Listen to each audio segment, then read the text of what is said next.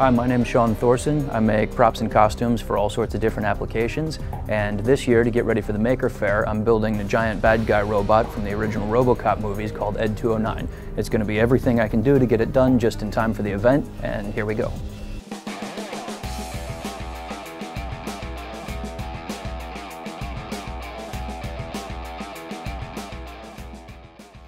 Hi, welcome back. My name's Sean Thorson. We're still continuing with Ed 209 project. I've got 43 days left to get the whole thing built. Let's go ahead and take a look at the progress.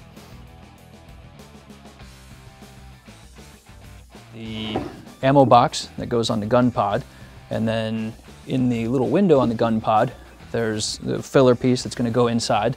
This will be vacuum formed, and when it's finished, it'll end up filling this hole, and then the ammo box will be mounted over the top of it. Of course, we do have two nice lightweight fiberglass copies of the gun pod itself, so those are shaping up really well. Got the beginning of the pelvis section for the robot here. This still needs to have the rubber-looking waist portion with the corrugated part up here, as well as a corrugated accordion-shaped piece that'll come off either side and attach to the leg. So that's still in the fairly early stages of shaping up. Moving on to the next table, we've got forming bucks for the rails that are going to go on the back of the leg. These are going to be vac formed as well. Then we've got the prototype for the hydraulic ram parts that are going to go on the upper leg between the hip and the backwards knee joint. Then I've got the beginning of the toes shaping up here. This is the front toe, which is very nearly ready for molding. I just got a tiny little bit more sanding and filling to do. Same goes for the two side toes here. So those are shaping up. Now the biggest step forward since the last time you were here is the actual prototype for the main body. So I'm going to go ahead and call this about halfway done, maybe a little bit shy of that. There's still a lot of filling and shaping that needs to be done with all of the seams on the back end, getting everything smoothed out and prepped and painted and ready for molding. And then of course on the front end, I'm just starting putting together the chin. So this kind of gives you an idea of how big the whole thing is going to be once it's assembled. We're looking at about 5.5, 6 feet long for the main body here. Then once you go ahead and add the shoulder flaps on either side, it's going to make the whole monster about 6 foot wide by the time it's assembled.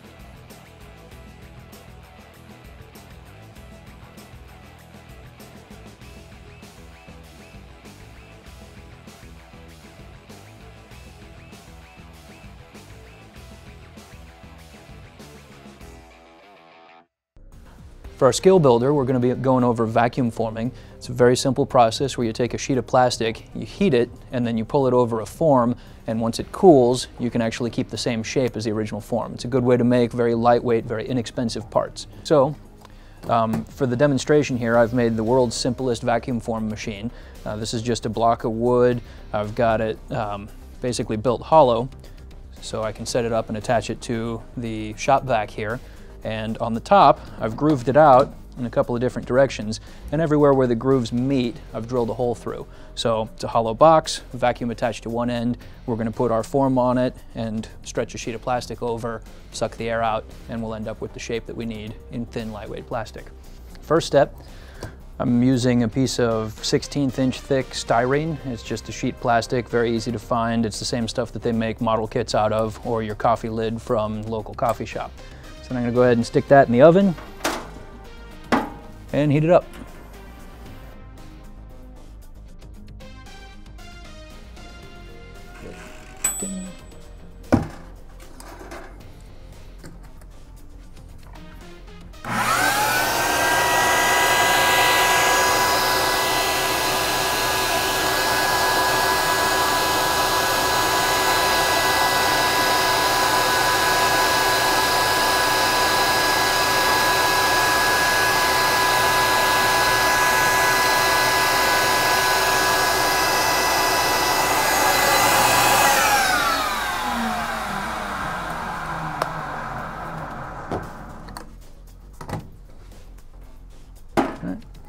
Now once we go ahead and pull this out of the frame, just leave it on the oven long enough until it firms up. Once that happens, you can go ahead and pull it off and you're pretty much good to go.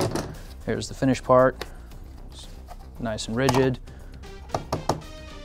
and there's the original. So you do lose some resolution. You'll notice we've got some really tight grooves in here that don't quite get pulled all the way there. You can get a more detailed pull if you either make the plastic hotter or use a higher vacuum source or use a thinner sheet of plastic. But for what we're doing here, this is more than enough resolution to get a pretty good detailed finished part.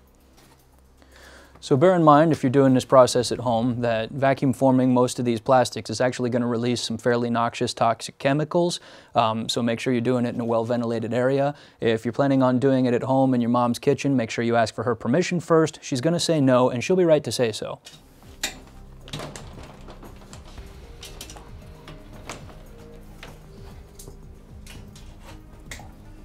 So this one, I've got a high vacuum source, which is actually going to pull a vacuum on this tank here. So that gives me quite a volume of a very high vacuum. And then once it's done, I've also got the shop vac, which is going to evacuate a lot of air in a hurry. So that gives me kind of a low pressure, high volume. And then I switch over a couple of valves and it draws air into the high pressure, low volume side, if that makes sense.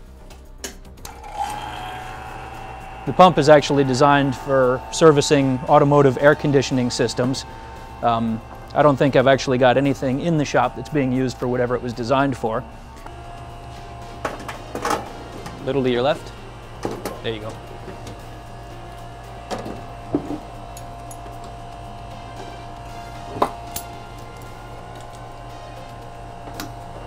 All right, so that's the setup. I'm gonna go ahead and take a couple of forming bucks. This one's exceptionally deep, so it might be a bit of a challenge to get it to work out. Close off the high pressure side. Set up with the low pressure. All right. So again, the forming table itself is basically like an air hockey table that works backwards. So you can see I've got a grid every inch. There's a hole that's 1/8 of an inch in diameter. This whole box is hollow, and on the bottom of it, there's a couple of flanges where all of the actual suction gets ported into the box itself. So done right, once the plastic frame's pulled down, it'll actually move outside of this rubber gasket edge, and that'll pull everything tight. Once we've got a nice seal on the edge, should see it happen pretty quick. And so we'll start cooking plastic.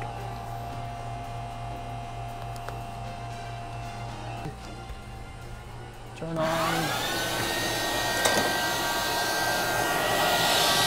Towards me.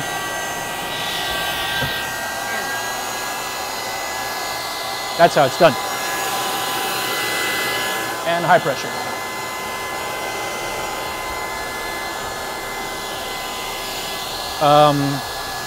This one's perfect. This one's got some webs. Let's try the rope next time.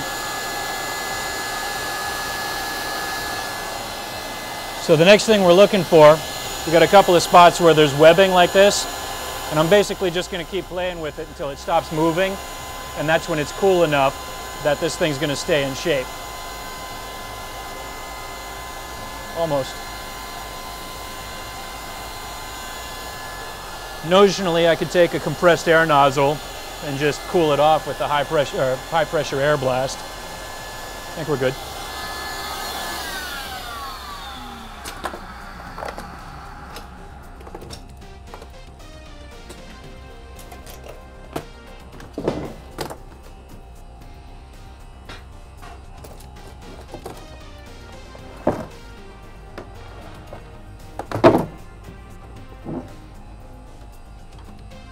One.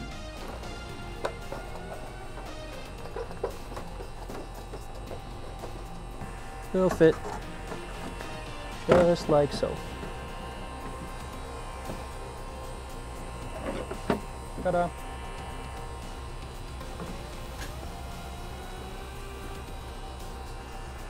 And this one will go kind of there.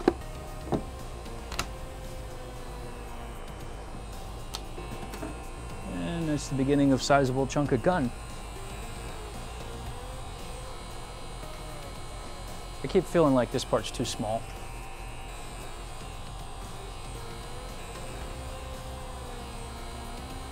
Probably making them way too small.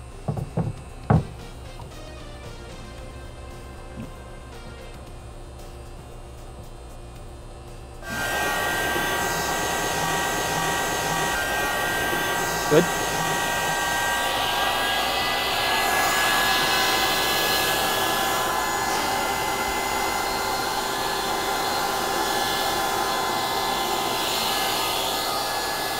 That's perfect. Way better.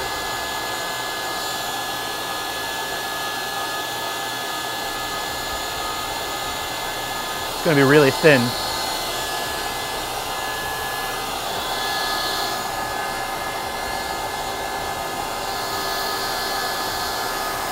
Good.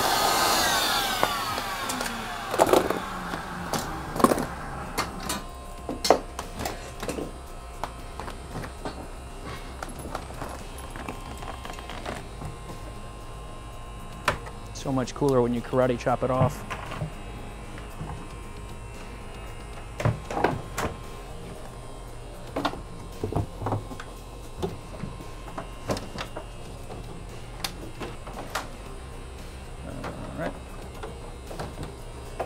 So these will end up getting seamed together, and then once all the cast parts get added on, this is the upper leg.